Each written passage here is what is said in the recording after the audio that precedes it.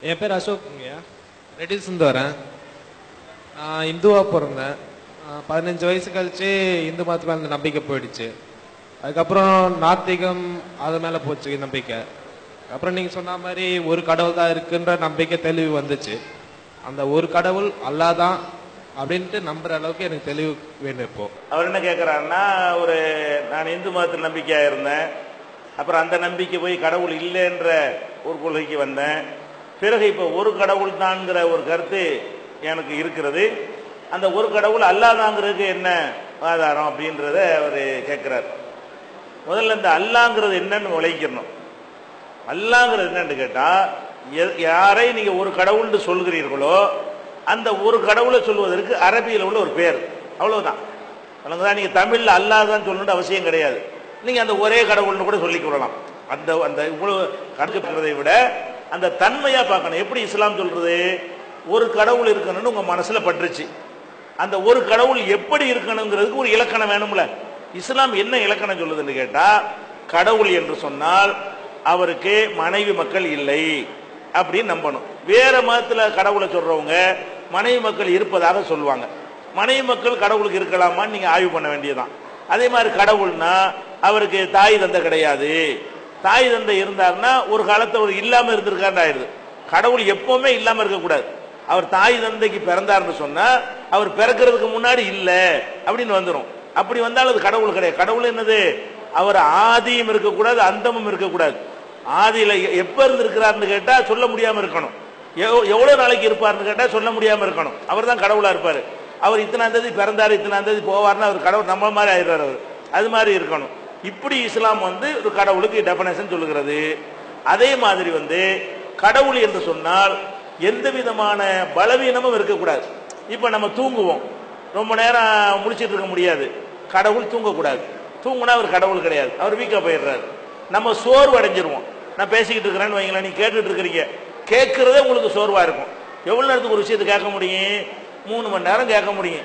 2 மணி நேரம் தான் ஃப்ரெஷ்ஷா கேட்க முடியும். 3 மணி நேரத்தில் அது கேட்கும் திறன்ல பாதி குறைஞ்சு போயிடும் ஈடுபாடு. 4 மணி நேரம் ஆச்சுன்னா எப்படா முடிப்பாங்கிற மாதிரி வந்துடும். இதான் என்ன பேச்சா இருந்தாலும் சரிதான். அப்போ அதுல சோர்வு அடைஞ்சு போயிடும். பேசவும் சோர்வு, கேட்கவும் சோர்வு.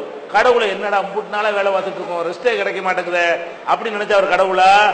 அவர் சோர்வு அடையக்கூடாது, கவலை அடையக்கூடாது, அவருக்கு நோய் நொடி வரக்கூடாது, அவருக்கு முதுமை வரக்கூடாது, அவருக்கு சாவு வரக்கூடாது, மறதி வரக்கூடாது.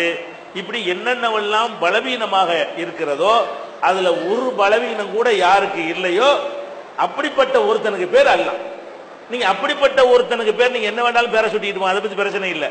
ஆனா வேற வேற வார்த்தையை சொன்னால் அதுக்கு இந்த அர்த்தம் கிடைக்காது. இந்த அல்லாஹ் என்பதற்கு ஒரு இலக்கணத்தை வகுத்து முஸ்லிம்கள் சொல்றாங்களே, இந்த மாதிரி இல்லாம மற்றவங்க என்ன செய்வாங்கன்னா ஒரு சிலையை கடவுள்னு சொல்றாங்கன்னு வைங்களேன், இந்த தன்மையெல்லாம் அதுல இருக்காது. கடவுளுங்கிற வார்த்தை ஒரு சிலைக்கும் சொல்லிடுவாங்க, ஒரு மனிதனு கூட சொல்லிடுவாங்க, தாயை கூட கடவுள்னு சொல்லிடுவாங்க, மாதா பிதா குரு தெய்வம்னு என்ன செய்வாங்க, 3ஐயும் கூட தெய்வம்னு சொல்லிடுவாங்க. அந்த மாதிரிலாம் சொல்லக்கூடிய நேரத்தில் இந்த தெய்வம்ங்கிற சொல்லு கடவுளுடைய முழு இலக்கணத்தோடு நடைமுறையில இல்லை. கடவுள் என்கிற சொல்லும் கூட யாருக்கு வேண்டாலும் சொல்லிடுவாங்க. அப்ப முழு அர்த்தத்தோடு அது இல்லை. அல்லாங்கிற சொல்லு என்னவா இருக்குன்னு கேட்டா, நாங்க யாரையா அல்லான்னு பேர் வச்சு ஆளை பார்த்துருக்கிறீங்களா?